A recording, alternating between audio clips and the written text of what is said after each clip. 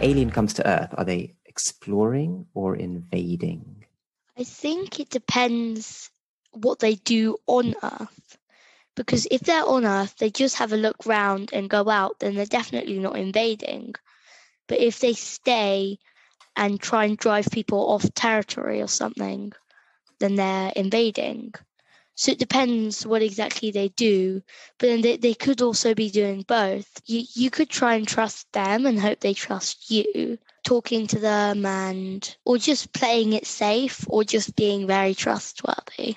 How important is trust in this kind of situation when you're meeting a new person or a new species in this case?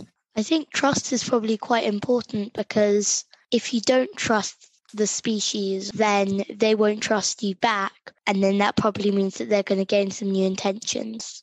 Okay. So you're saying that the mere act of trusting them might keep them calm and keep them friendly?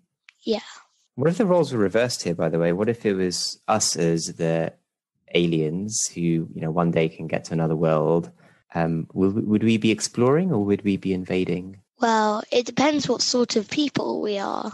I would want to explore. I wouldn't drive them out. How do we know what the right way to be friendly is with an alien species? We could observe them being friendly to each other. If they greet each other by saying hi to them, then we could do that and in hopes that we're being friendly. In terms of are they exploring or are they invading? Does our answer depend on what this alien looks like? No, they could look really scary, but then they could be really kind. If you got to know them a bit, that would help. If you look at them and you realize they have laser eyes and they intend to use them, maybe you wouldn't be so friendly.